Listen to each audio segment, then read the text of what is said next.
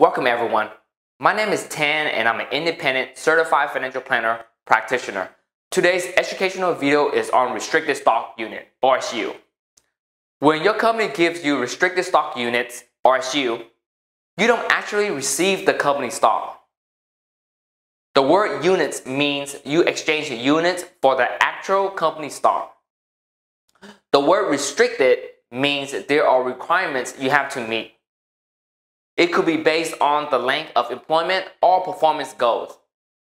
With RSUs, no shares are issued to you at grant. The shares are delivered to you at vesting, and that is income to you. RSUs are always worth something unless the stock price drops to zero. For example, the company grants you 1,000 RSU. At vesting, the stock price is $100 per share. 1,000 shares times $100 equal $100,000. The stock price on the grant date does not matter.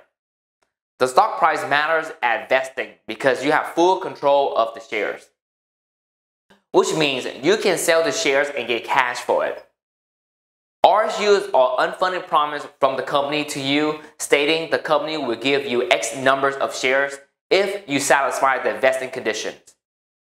During the restricted period / vesting period, RSUs have no shareholder voting rights and normally do not receive dividends.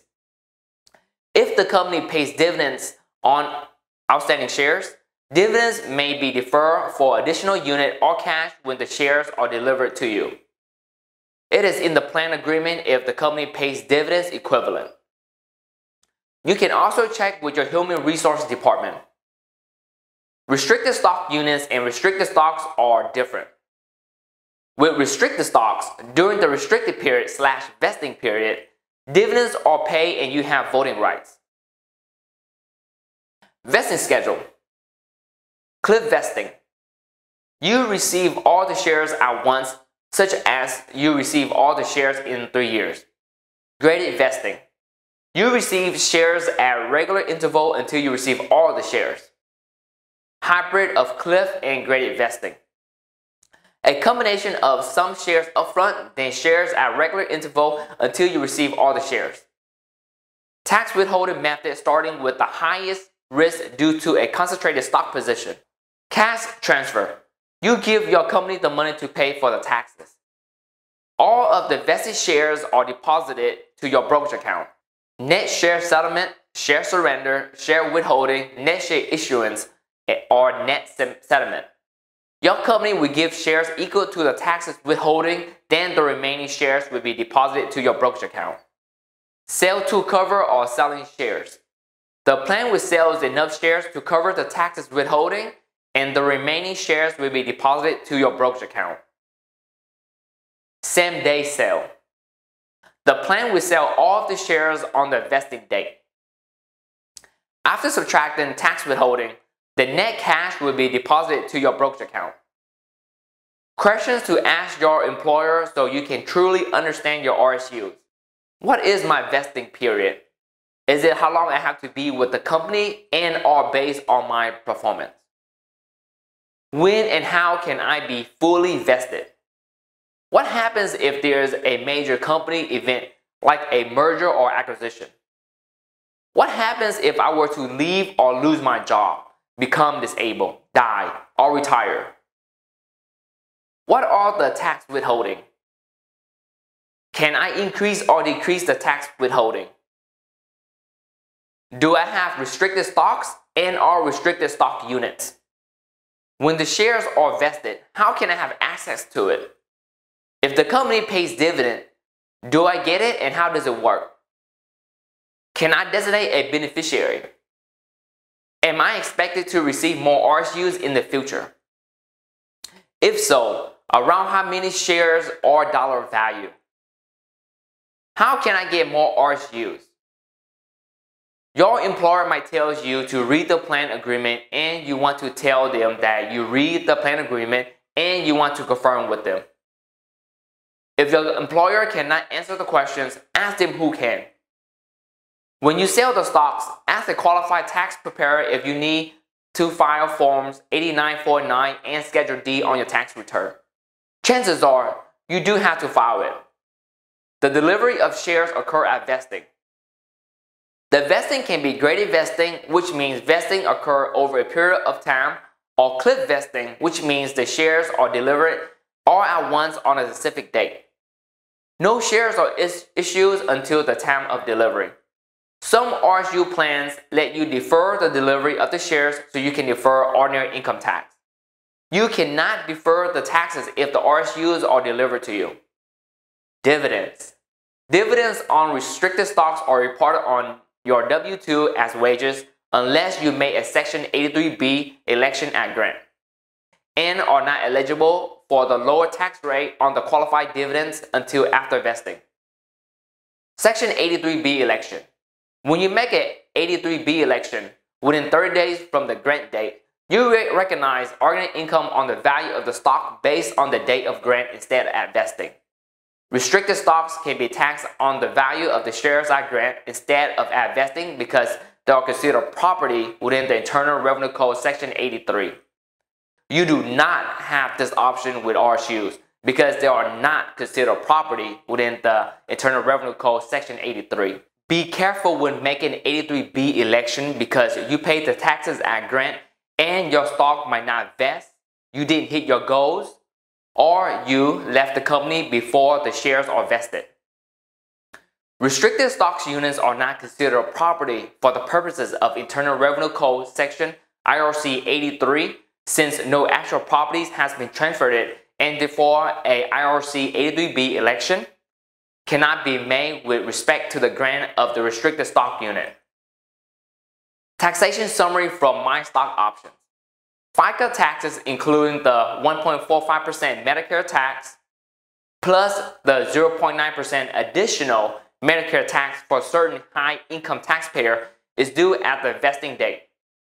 These arrangements allow the deferral of the dates when awards are taxed must comply with the deferral compensation rules of IRC Section 409A.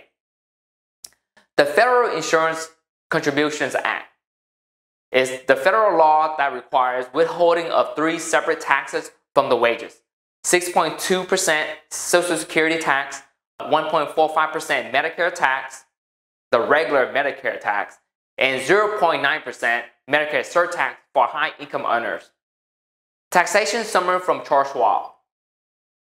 With RSUs, you are taxed when the shares are delivered, which is almost always at vesting. Your taxable income is the market value of the shares at vesting.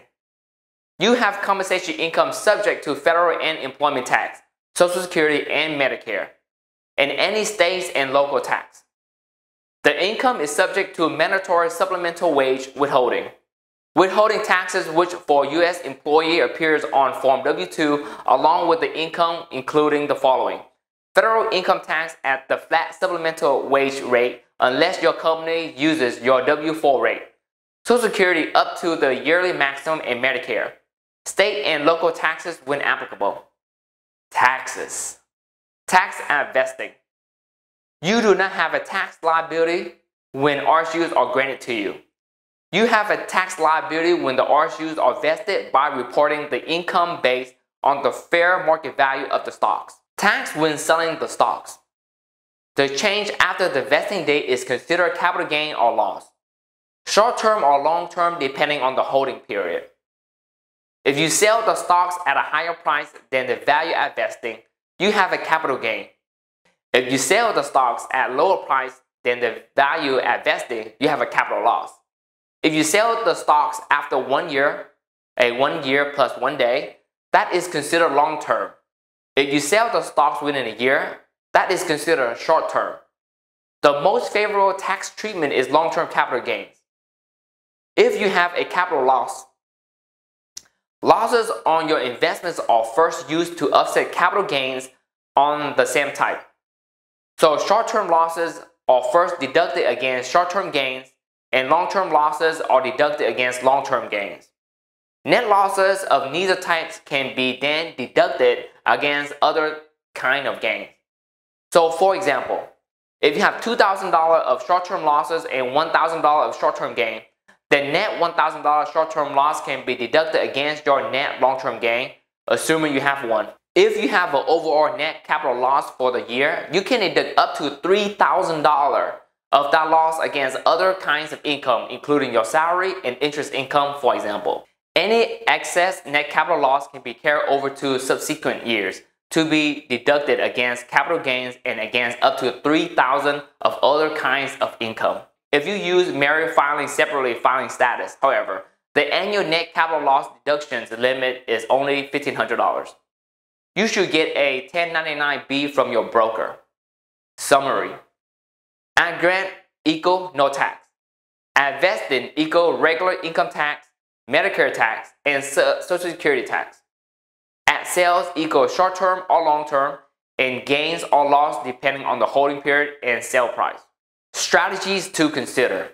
Sell the RSU once they are vested, then use the money to build a diversified investment portfolio, pay debts, and or fund a goal because RSUs are taxed as soon as they vest. Hold the company stocks and use option contracts to mitigate the risk. Hold the company stocks and build a portfolio around the company stock. If you want to hold the company stocks, you should understand the risk of investing in individual stocks. I made a video on the risk of investing in individual stocks, and you can check it out at 10fan.com/blog. Take advantage of the volatility in the stock price. If you can sell certain shares at a loss, it is advantageous to sell the shares and realize the loss. Why? Lower your tax burden. Diversifying away from a concentrated stock position. Converting stocks into cash. Capital losses offset capital gains up to $3,000 from capital losses can offset earning income, then remaining losses can carry forward into the future. If you really like your company stock, you can buy it back later, but be careful of the watch sale rule. This video is for educational only and tax law changes. You should talk to a professional before making any informed decision. Thank you for watching. This is Tan, your trust advisor.